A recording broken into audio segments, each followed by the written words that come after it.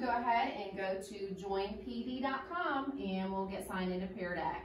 So you guys go ahead and join pd.com as well, please. All right, you should have a code momentarily. All right, there we go. Ooh, an easy one today. BKKBY.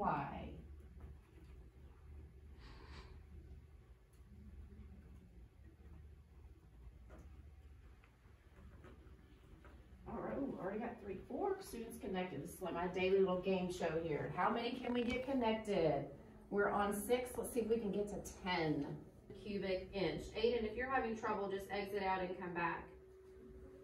I can recognize that a solid figure which can be packed without gaps or overlaps using n cubic units, using n unit cubes, has a volume of n cubic units. This is like a tongue twister for me today. So if I have anyone have any questions about our I can statements before we get started?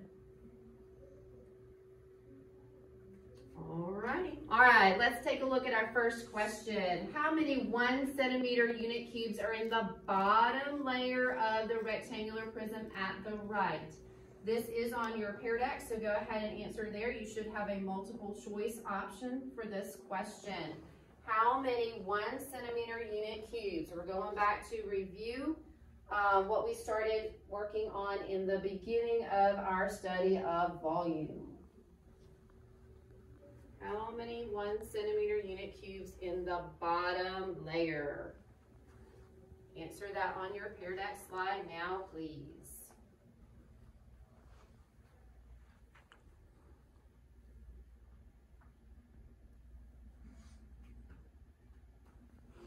Did I forget to tell y'all mirrors on? I think I did. All right, let's turn our mirrors on.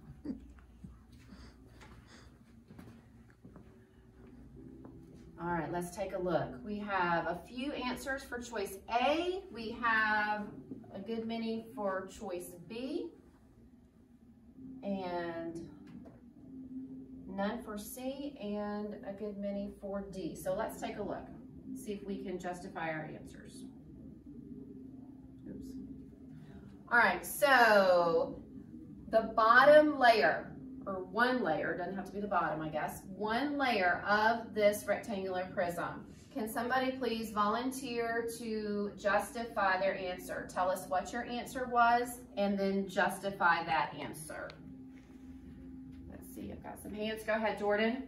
6, because there's 2 on the side and then there's 3, so 3 times 2. Okay, Jordan says her answer was 6, and she says there are 3 in the first row, and she can see that there are 2 rows of 3, so 3 times 2 is 6. So Jordan said 6. All right, Gracie, do you agree with that or disagree with that? I agree. You agree with that? Okay, thank you. Yes, ma'am. Go ahead and raise your hand or give me a thumbs up if you got a different answer that you would like to justify, or maybe you got a different answer and you need to revise your answer, but you don't mind sharing what your mistake was so that we can learn from it. Go ahead, Vaughn. I mean, I didn't give this answer, but I can tell why people used it. Okay, go ahead. So people said 24 because the volume is 24. I guess they got mixed up with that. Absolutely, Vaughn, and I'm so glad that you said that, because many, many times it's not that we don't know how to find the answer, it's that we don't read carefully or think about what we are being asked. Know that we can't do that front part. Yes, Jordan, go ahead. I got 3 because they didn't look on the ones on the side. Absolutely, another misconception. Someone that chose 3 may have only looked at that front row. That is actually a problem that many of us have had over the last couple of weeks as we're working through this. Very good points. Awesome. All right, let's keep going. I'm going to erase my layer. Don't tell me the volume. Answer the question that's being asked, okay? It's only 6 questions. You will do just fine. You're going to read carefully, take your time, think about what's being asked. So 6 questions on the lesson 1 quiz. Then, of course, you have your math exit ticket, which is just the one question. So we are going to do those right now while we are together to make sure those get completed.